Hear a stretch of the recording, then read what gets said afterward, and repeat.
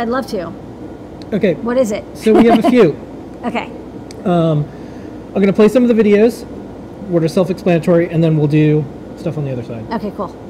Okay, lady, what is this? Hey, I'm testing out the Feather Bluefruit Sense. Hold on, I'll get it text right up. Which we just released in the store, featuring NRFT2A40, humidity, temperature, barometric pressure, 9DOF microphone, button, NeoPixel, all these things, all in a Feather format, really easy to use, and we've got Melissa's new web Bluetooth dashboard. I was so inspired by the Arduino dashboard. I'm like, this is such a good idea for debugging all your sensors. So you can see here, I got this gigantic rabbit. We gotta make this rabbit a little bit smaller, but it's moving. This is everything that's going on this board. With the 9DOF, I've got this light sensor. So if I put this under the light, that spikes up. I've got the accelerometer moving. I've got this little button. When I press the button here, this button clicks.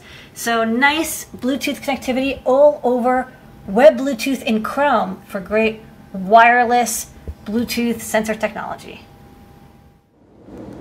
Next up, if you want like the latest and greatest NXP based Feather, we're working on it, and we had a cool project that uses Wi-Fi to check our stonks. Okay, take it away, stonks. All right, Lady Ada, what is this? Hey, I'm checking out my stonks on this Feather Wing project I'm building. I'm actually doing this to test out the IMX RT 1011 Feather that Arturo sent us. This is a prototype of an upcoming Feather M7. It's a Cortex M7 chip running at 500 megahertz, and the best part is this chip has like tons of flash and RAM, but it's only like $1.25. It's available at DigiKey if you want to pick up some. I hooked it up to an ESP32 Airlift Featherwing to give it Wi-Fi, and then I added a nice color screen here with some buttons, and it's connected to the internet through this API and getting latest stonks and the closing price and the changeover of the day. So it's a nice little demo to read this JSON code, and the nice thing is this entire project is only about 80 lines of code. So it's like CircuitPython is so efficient and so easy to code in. Stonks. Stonks. And Arturo immediately decided to try it out as well, and you can see. Yeah, he's got one with built-in Wi-Fi, so it's right. a good test.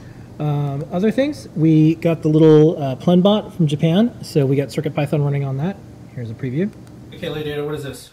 Hey, I'm playing with the Plenbit. This is a really cool little humanoid robot, and I got it working with the Clue. It's neat because you can actually see on the REPL all the servos moving. There we go. So this was originally designed for the microbit, but inside it's just got a PCA 9685, so I'm just controlling the servos directly. And you can take advantage of all the sensors and, of course, the built-in screen on the Clue for a little robot. So there's a little bit more to do to have it do like actions and motions, but I definitely got all the LEDs and motors responding. Reset it again. Will do.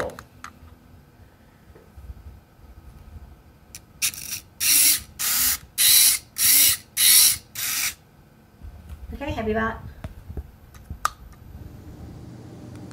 Now, we showed some things that the Clue can do, but what can the Clue do? Here's some of the things the Clue can do. Okay, well this is me. I'm showing off the plotter. I'm writing up a guide for this. So this is a temperature and pressure plotting. So I got this little plotter in Arduino. It's nice and fast, and I even improved it since then. You can see it does this nice scrolling effect.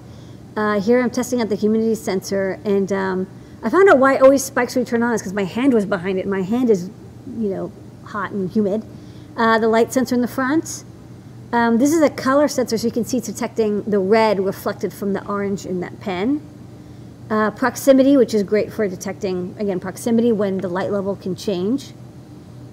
And this is a demo of the pulse sensor. So because it auto ranges, if you put your hand over the color sensor, it can measure your pulse.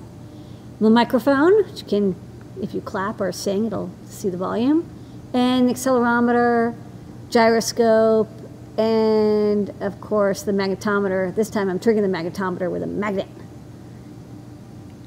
And that's just some of the things the Clue can do. Okay. We also did this Morse code project today.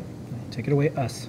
Lady Ada, what is this? Hey, I'm doing a little test of this Clue Morse code transmitter. Let me connect to the other Clue over here. And then I can use the two buttons to send Morse code. So let me send H and then the letter I, and that appears over there, and I can pick up this Clue, which is also on battery power, And let me send O. And then I'm going to send K. There you go. So wireless Morse code transmission between two clue boards using Bluetooth.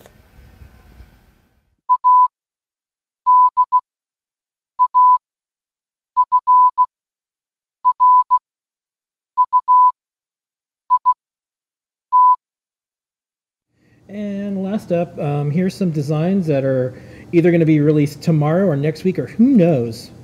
This is a Metro M7 IMX RT 1011. So this has that 1011 chip in the middle, the low cost IMX RT. It's a good introductory chip. Wi-Fi, ESP32, USB-C, SWD debugging, power supply, power switch, and boot select, which is something I really need. The boot process on these chips is not trivial. So coming soon. It's an NAU 7802. People have been asking us to stock some sort of Wheatstone bridge or strain gauge amplifier. So we'll have this, and of course Python and Arduino code to go with it. And then an update, so we did the ICM 2649, which is a great 6DoF sensor. The next step up is the ICM 2948, which is a 9DoF sensor, and also some built-in automatic orientation calculation capabilities. It's a magnetometer and IMU in one case. And so we're kind of slowly working our way around this chip. It's not an easy chip to use, but hopefully we'll have the Arduino code and CircuitPython code for this chip soon. Oh, and one more, I forgot. Two more. This one? The DS?